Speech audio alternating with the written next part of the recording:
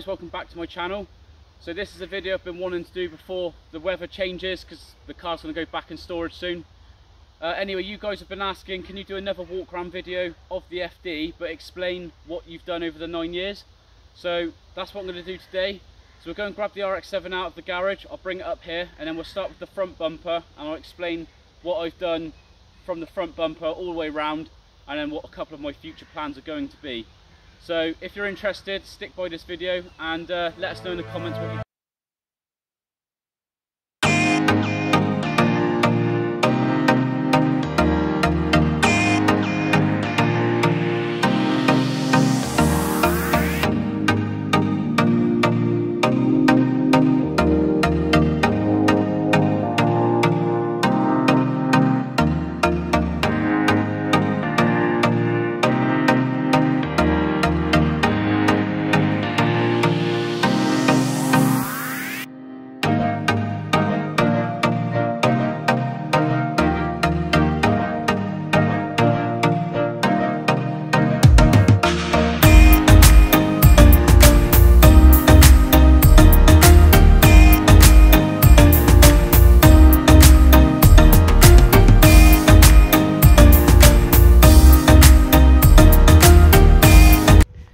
Alright guys, so here it is.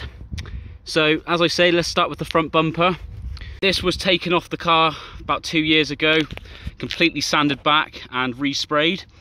Along with the respray, I had this 99 spec front splitter done. So that's off the newer RX7, just fitted to the 92 spec bumper. All the grills have been remeshed and resprayed in gloss black. Whilst I had the grills off, I purchased some of these OEM fog lights with the yellow bulbs. Quite hard to find now. Private plate, and then the size of that number plate was 12" by 3.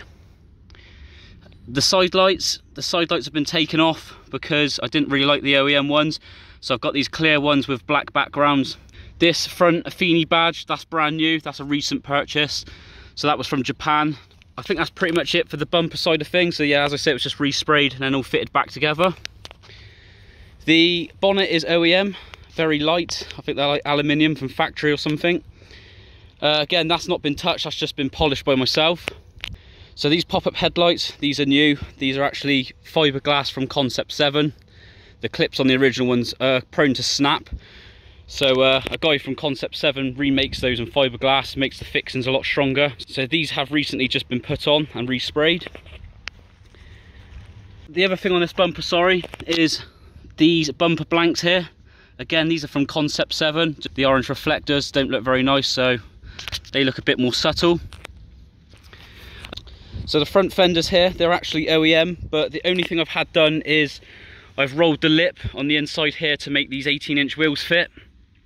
So whilst we're on the subject of the wheels, these are Workmeister M1s with gold bolts going around the edge there. I didn't really like the Silver Works centre cap, so I got these black VS ones. Just goes with the theme a bit more. The bullet shaped gold wheel nuts in the middle there, and then I got the wheel decals made online, and then as you can see there, I've got some rotor shaped dust caps. So my front wheel specs here, these are 18 by 9.5J, and the offset is ET plus 22, no wheel spacers. The front tyres are 235/40 R18, but I will be going down another profile size because the tyres do scrub from time to time on the wheel arch liner, so I will get those changed at some point. However, the rears are pretty good, which I'll get to in a second. Another thing you can see through the wheels here is my yellow calipers. There's actually a video on my playlist if you guys want to check that out. There was 4 layers of old paint on those calipers, which is an absolute nightmare to get off, but yeah, this is a recent change. They were blue before, but I decided to go yellow to match the number plates and the gold features on the car, which I quite like. Moving around. Now, I used to have these side skirts when I first bought the car, but they're made out of like a weird foam, and they just split the paint, so it's not very great. So these are from Concept 7 again, and much stronger, really good fitment. So they just need this respraying, so that's all recently done. And I have got some carbon fibre side steps coming. That will be in another video soon. That's a parcel I'm currently waiting for. Slightly up from that, these are some black LED side repeaters. Just think they look a bit more nicer than the OEM ones. As I say, where I've gone on a black on black theme, I just want the details just to stick out a little bit. So yeah, LED black side repeaters here. Very smart little look. These are OEM mirrors from factory. I quite like them with the theme that I've gone for if I stand back. So there's nothing wrong with those mirrors, I quite like them. So I'll keep those as they are. 4-piece carbon fibre handle set. So it's these two bits here on each side. And then these handles, as you can see. So a nice glossy carbon fibre. These stickers I had locally made. So the Red Efini badge and the Red RX7 badge, as you can see here, have both been replaced. They come from Japan.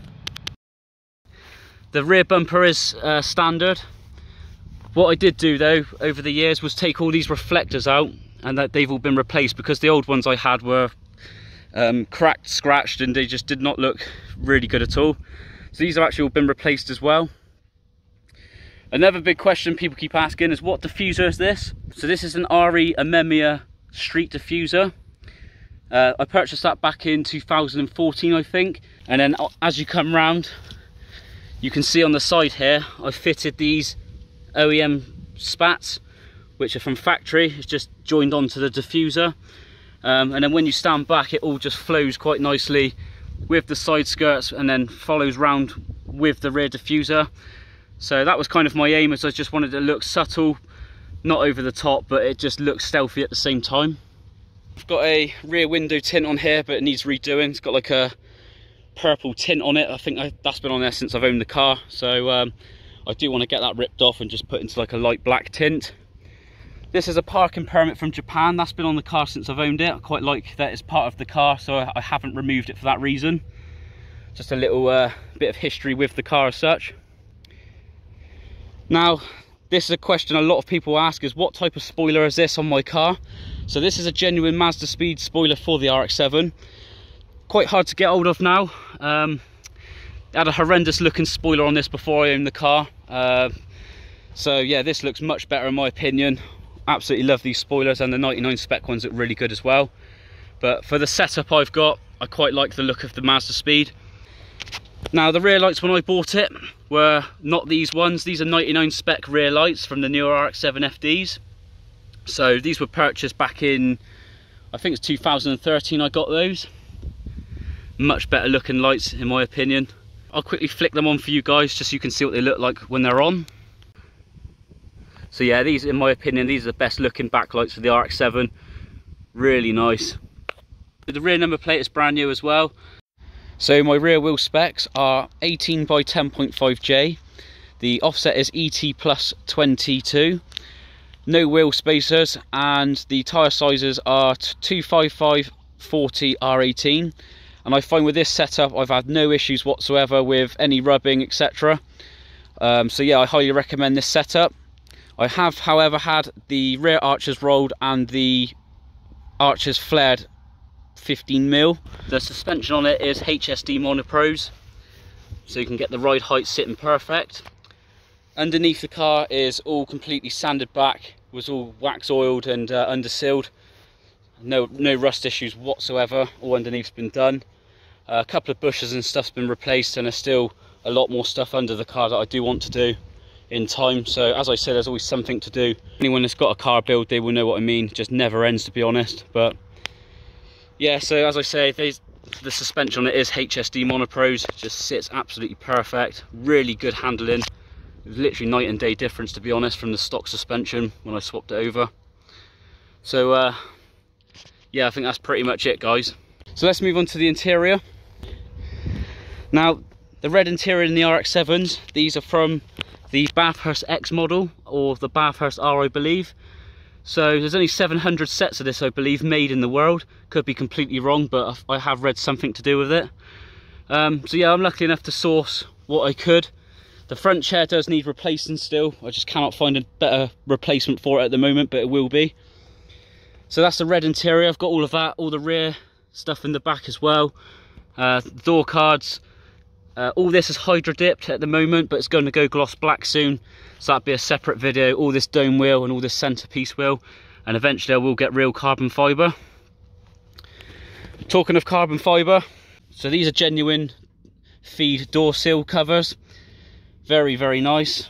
Quite expensive now, if you can find them. One of my favourite features on the inside is this handmade steering wheel I had done in America, and then I bought a Nardi steering wheel.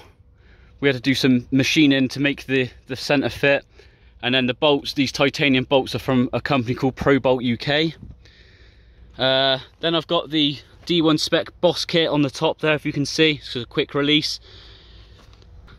It does have so down here you can see I've got a Gredi ProFrec controller. I've got that currently limited on boost at the moment because I'm currently saving up for a downpipe and some other bits and bobs, and it's going to require a remap. That down here is a turbo timer. I need to rip that out because it's no use to me. In the middle here I've got carbon fibre D1 spec gear knob and handbrake covers there. This has been replaced as coin collector, very common to break on these RX7s, so that was a replacement I had to do. And this is another thing that breaks on the RX7s, is these clips on the inside of these, so that's been replaced as well. Loads of trim and other things, I'm not going to go through the list, but has been replaced just because it was so tatty or broken when I bought the car. It's quite common on the RX7s. As you can see here, I've got some plasma dials, a boost gauge, and I've got more plans to get like different better gauges and stuff in the future.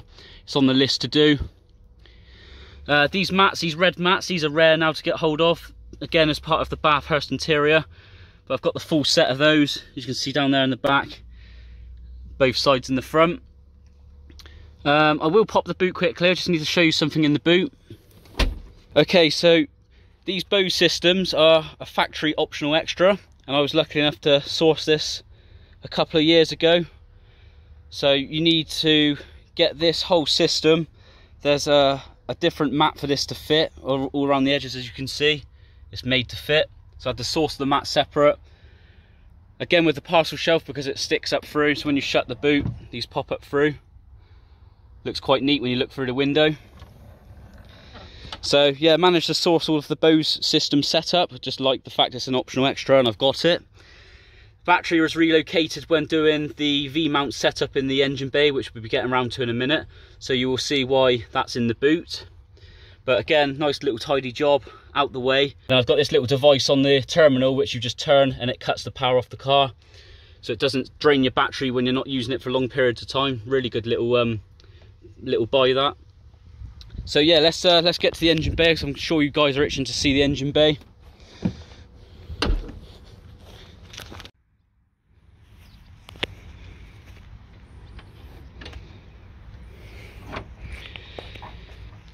Okay, so this is my engine bay currently. Now, as I was saying at the start of the video, there is some future plans to go single turbo eventually, but I'm in no rush to do that at the moment, because I won't be doing anything like that until the engine does go bang, and then you're left with an option to actually do it. So let's start with the front here. So this is a carbon fibre cooling panel which was from Japan. This V-mount setup is probably one of my favourite things on the car. So it's a Gredi V-mount intercooler here, stamped all trussed on the side, as you can see. Underneath that there is the alloy Koyo radiator. All the coolant hoses are down there as well, all linked to the rad. Just for those that know about the cooling issues in RX7s, this is like one of the best setups to run if you can do it. So the battery, as I was just saying in the boot, that used to sit just here. So for the intercooler to fit, I had to relocate the battery to the boot to then make the intercooler fit. Yeah, so the guys from UK Auto Collective Club, they helped me out do all of this work on the car. So I can't take credit just for doing this all on my own, because I did have help from those guys. So for those that want to check UK Auto Collective out, hit them up. Anyway, all these pipes are custom made. And then I got the Ruse Motorsport hoses custom made from them guys. These are Mishimoto clamps, as you can see. There's a recent video of this being fitted, because these hoses were blue before, if you've seen my previous walk around video. All the pulleys in the middle. This is another question I get asked by a lot of people, is where did you get these pulleys from? So these were from a company called DM Motorsport in the UK. So DM Motorsport is not available anymore, unfortunately, but I was lucky enough to get the full pulley kit. I just really like the rotor shaped alternator pulley the best. Just really stands out. All the water pump behind there and all the other brackets around it, it's all been hand painted in silver. It all does need a clean, to be honest. I have been driving it a lot recently, so yeah, I need to give it a good clean. Over here there's some carbon fibre Gredy bonnet dampers. Again, just goes with all the touches of the strut brace and other little bits and bobs of carbon fibre, nothing too much. To the side here, that's a TGS ATS delete tank, so it eliminates a lot of the hoses and stuff that goes on around here. Black braided hose coming off, which goes to the overflow tank over here. And then that's a recent purchase, a genuine black Gredy coolant cap on the top there. The alternator was taken apart by myself. The casings were powder coated, the centre was resprayed in graphite grey. All the bearings, etc. was all serviced and replaced. All these little bolts down here, you can see they're all titanium from Pro Bolt UK. Cost a small fortune to do that, to be fair. Moving around here, all the air filters are brand new. A recent purchase again from ProRam. Pipe through here, as you can see, that's brand new. The pipe at the top here is brand new. It's all on a recent video that I've posted. Another one of my favourite features here is this Cusco strut brace in carbon fibre. I replaced all these to titanium as well. So these are just aluminium covers for the fuse boxes, and I just resprayed those graphite grey. These are made from Spec R, just some covers I've got, just the odd ones. So one here, and one over here. And one at the top as well. So yeah, Spec R is local to me, so he's made me those just to fit, just have it different to everyone else's stuff. Through here is just a rotor oil cap. And then at the top is a custom made plenum carbon fibre cover, which a lad from Australia made me. I got these custom made feed stickers like the door handles from the local vinyl shop. Over here you can see there's a Gredy elbow. Then I sanded the logo back just so it stands out a bit. Down here is the HKS oil filter, and then just some extra silicone hoses again to make it reliable. At the top there, oil catch tank. And then the boost controller setup, which goes into the car, as I was saying earlier. Over in the corner there, as you can see, there's a custom made ABS cover over there, resprayed in black, just a bit of a different detail. Power wise is about 320 brake roughly. It does require a remap at the moment because I'm doing different changes and stuff, but that'll be very soon.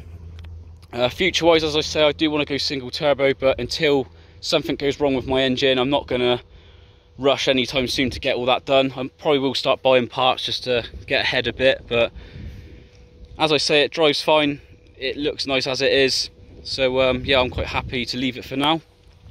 Just to make all this stuff fit, there's a lot of work that had to be done that you guys won't see here, but we had to relocate a lot of things to make things fit. We had to get a lot of things cut up to fit, so yeah, I don't want to drag on about all the stuff that had to be done, but yeah, this is basically as it is at the moment. It does need a bit of a clean, believe it or not. Probably doesn't look too bad in the video. Which leads me to the next thing. I will be doing a full detail video soon before I put this away in the winter time, so stay tuned for that video as well. We'll give it a full DA polish, give it a good ceramic coat. So another item that I'm currently waiting for is the plastic headlight surround covers when you pop the headlights up in carbon fibre. That's on the same order as the side steps and the windscreen shield that I'm waiting for. So I'll just pop the headlights up for you now so you can see what I'm talking about. So these ugly looking plastic bits here around the headlight, these are going to go nice glossy carbon fibre so it matches this cooling panel here. I think that look pretty smart when the lights are up. These headlights as well, there's a guy in Canada that custom makes these headlights with carbon fibre backgrounds and has some LEDs in them, so I'm going to get in contact with him at some point as well. I think that looked pretty cool. So that's it for today's video, guys, of my RX7 FD here. I hope you guys enjoyed it. Now, as I say, there is more videos yet to come, so if you haven't already liked and subscribed to my channel, please hit that subscribe button because it massively helps me to stay motivated to do more and more of these videos for you guys to see. There is big future plans, as I say, for this, especially the engine bay in time. I am currently waiting for a parcel, which was the 3 items I was saying about, so stay tuned for those videos. But until then, I hope you guys enjoyed it, and I'll catch you guys in the next one.